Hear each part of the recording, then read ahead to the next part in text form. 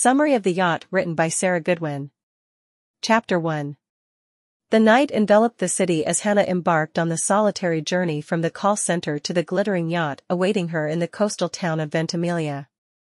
The hum of her car engine harmonized with the rhythmic beats of Dolly Parton, a comforting reminder of the days when responsibilities were lighter, and the weight of adulthood hadn't fully settled in. As she merged onto the highway, the city lights blurred into streaks of color, and Hannah's mind drifted back to the beginning of the year when she received Libby's invitation to the New Year's Eve party. Libby, with her penchant for grand gestures and extravagant celebrations, had managed to keep the tradition alive even as their lives diverged into different paths.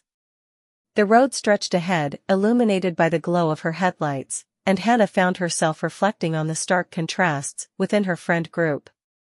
Libby and Ollie, with their opulent lifestyle and a yacht as the venue for the party, seemed worlds apart from Hannah's reality.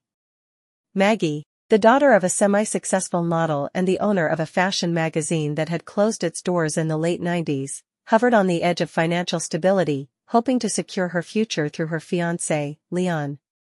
Then there was Harry, the sarcastic ginger nerd with a penchant for grungy fashion and a recent rise to fame in the art scene.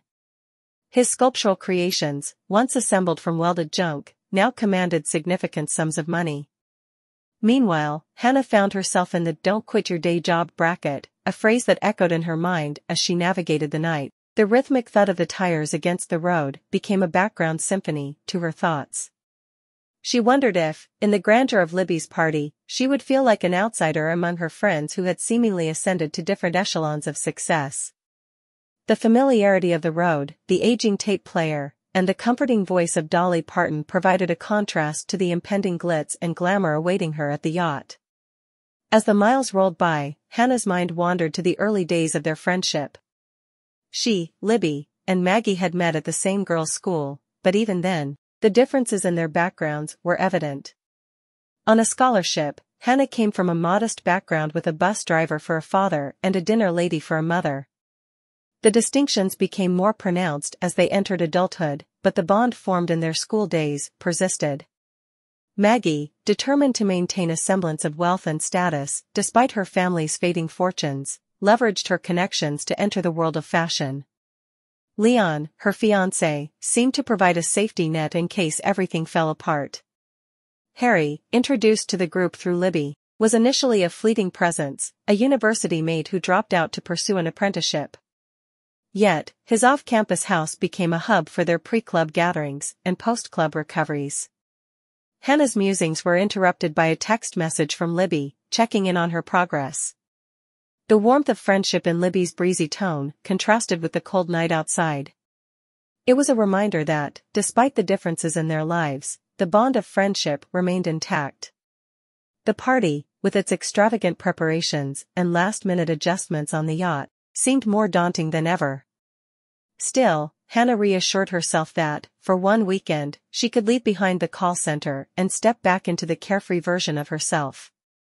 The road signs indicated the proximity of Ventimiglia, and anticipation mixed with apprehension in Hannah's chest. The thought of navigating the complexities of the social dynamics within the intimate guest list left her feeling exposed. Libby's desire for perfection and the pressure to conform to the expected level of sophistication added an extra layer of unease. Navigating the narrow streets of Ventimiglia, Hannah reached the marina where the yacht awaited. The sight of the sleek vessel against the backdrop of the night sky was both enchanting and intimidating. The car park was nearly empty, and the security company's van, like a silent sentinel, stood nearby. With the engine silenced, Hannah sat for a moment, contemplating the events that led her to this point. The tape player clicked off, leaving her in a temporary silence that felt heavy with anticipation. She took a deep breath, gathering the resolve to step out of the car and into the world of luxury and sophistication that awaited her. The air outside carried a salty breeze from the nearby sea, and the distant sound of waves provided an undertone to the quiet marina. With each step towards the yacht, Hannah could feel the weight of her everyday life lifting. The yacht, adorned with strings of soft lights, seemed like a portal to a world where concerns about call centers and mundane responsibilities dissipated. The boarding process was seamless, with a crew member guiding her onto the deck. The yacht, a floating haven of opulence, was adorned with tasteful decorations. As she explored the vessel, the thought of the impending reunion with her friends brought a mix of excitement and nerves. The subdued lighting and plush surroundings created an ambience of intimacy, contrasting with the vastness of the open sea surrounding them. As the night progressed, the yacht came alive with laughter, clinking glasses, and the murmur of conversations. The guest list might have been reduced, but the warmth of camaraderie filled the space. The worries that had accompanied Hannah on the journey melted away as she found herself immersed in the joy of reconnecting with old friends. Libby, in her element as the gracious host, moved effortlessly through the crowd. The intimate setting allowed for genuine conversations, and as Hannah shared stories and laughter with her friends, the yacht became a vessel not just on the sea but a conduit for memories and shared experiences. Harry, true to his grungy aesthetic, stood out among the polished crowd, a reminder of their university days. His presence, no longer just an extension of Libby's invite, was a testament to the enduring friendships that transcended the differences in their paths. Amidst the celebration, Hannah found herself reflecting on the significance of the yearly tradition. Libby's unwavering commitment to hosting the New Year's Eve party was more than an extravagant celebration, it was a lifeline extended to friends who, despite the changes and challenges, could come together to rediscover the essence of happiness. The clock neared midnight, and the anticipation reached its peak.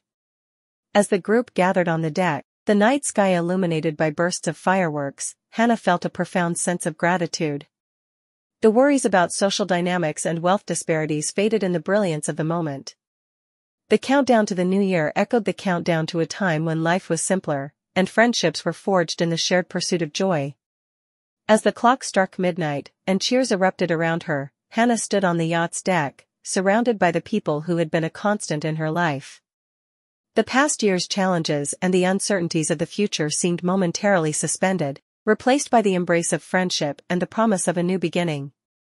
The first moments of the new year unfolded against the backdrop of the open sea, marking not just the passage of time but the resilience of bonds that had weathered the storms of change.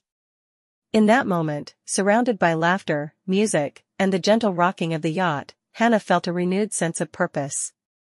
The night continued, with the yacht sailing into the early. Chapter 2.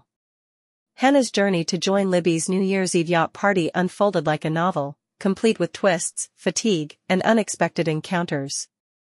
As she navigated deserted roads, caught a brief nap on a ferry, and pondered the choice of the ferry over the tunnel, the narrative weaved through the mundane and the intriguing. The ferry experience turned out to be less than ideal, with a mix of passengers either in a festive mood or asleep in the soft play area. Hannah, maintaining a brisk 59 miles per hour on the motorway, couldn't help but notice that her car seemed to shake apart at higher speeds. A quick call from Harry, Libby's friend, added a touch of humor to the journey, injecting some light banter and familiarity into the late-night drive. As she approached France and the reality of being on the road for so long set in, Hannah's fatigue became palpable. Winding down the windows to stay awake, she reflected on the challenges of the journey. An hour or so into France, another call from Harry provided a momentary distraction. The playful banter continued, revealing a glimpse of the dynamics among Libby, Harry, and Ollie, the owner of the yacht. The anticipation of the upcoming celebration and the mysterious details surrounding the party occupied Hannah's thoughts. Libby's tendency to keep things vague and the memories of a lavish party at the Royal Opera House fueled her curiosity about what awaited her on this New Year's Eve. As the fatigue intensified, Hannah found herself in a French car park, contemplating the eerie experience of spending the night in her car in a foreign country. The lack of planning for this aspect of the journey became apparent, and a sense of vulnerability crept in. Despite considering reaching out to Harry for reassurance, she resisted, not wanting to disturb him in the middle of the night. Eventually, she managed to get some sleep, only to be jolted awake by blinding sunshine. The car park, now alive with an American couple's argument, added a surreal touch to the morning. A makeshift morning routine in her car followed, highlighting the less than glamorous side of traveling alone. The drive to Italy, punctuated by a stop at McDonald's and a makeshift change of clothes, brought her closer to the awaited destination. Ventimiglia, the city where Ollie's yacht was moored, greeted Hannah with chaos. The bustling New Year's Eve atmosphere, crowded streets, and people stepping in front of her car created a sense of frustration. The contrast between the anticipation of the extravagant party and the stressful drive heightened the tension.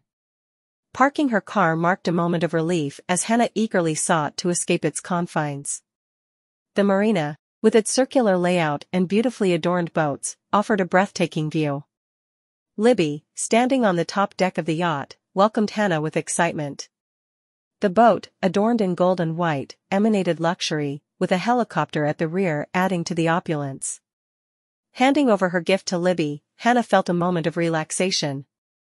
The journey was over, and the promise of the night's celebration awaited. Libby, donned in a glamorous gold dress, led Hannah through the yacht's redesigned interior, showcasing its elegance and extravagance. Reaching Hannah's room, Libby playfully hinted at the possibility of bed hopping, leaving Hannah slightly perplexed. As Libby took charge, showing her around the luxurious cabin, Hannah couldn't help but marvel at the extravagance of the surroundings. The night promised to be an escape from the ordinary, a celebration of the new year in a world of wealth and luxury. With a tight smile, Hannah followed Libby's lead, ready to immerse herself in the festivities and forget the challenges of the journey.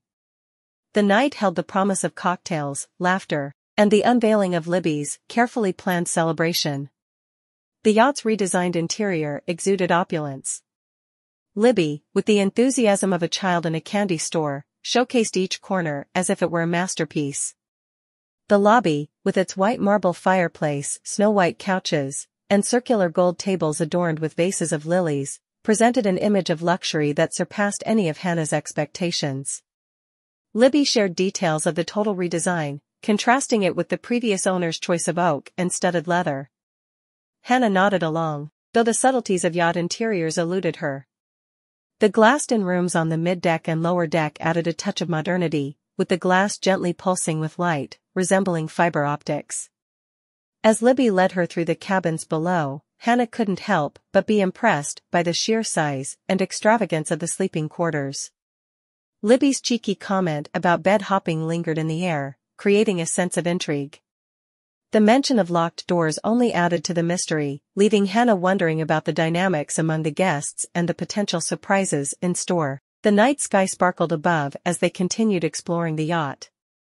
The upper deck featured a glassed-in room, the glass adorned with white and gold balloons. Spotlights slashed through the darkness, illuminating the helicopter at the rear, perfectly color-coordinated with the yacht itself. The intentional luxury struck Hannah, and a sarcastic thought about coordinating helicopters crossed her mind. Libby's excitement was contagious, and Hannah couldn't help but feel a mix of awe and amusement at the over-the-top nature of the yacht. The night held the promise of a celebration beyond her imagination. Libby, ever the gracious hostess, guided Hannah with enthusiasm, creating an atmosphere of anticipation. As they reached the deck, Libby's exuberance reached its peak. She called out to Hannah, and the night air carried her voice. Libby, standing in the white beam of spotlights, waved with the energy of someone about to unveil a grand spectacle. The path towards the glass doors was adorned with white petals and flakes of gold leaf, creating an ethereal atmosphere. The party was about to begin, and Hannah couldn't help but feel a sense of excitement mingled with the surrealism of the journey. The night held the promise of cocktails, laughter, and the unveiling of Libby's carefully planned celebration. With a tight smile and a readiness to embrace the extravagance, Hannah followed Libby towards the heart of the festivities, leaving behind the challenges of the journey and stepping into a world of luxury and opulence.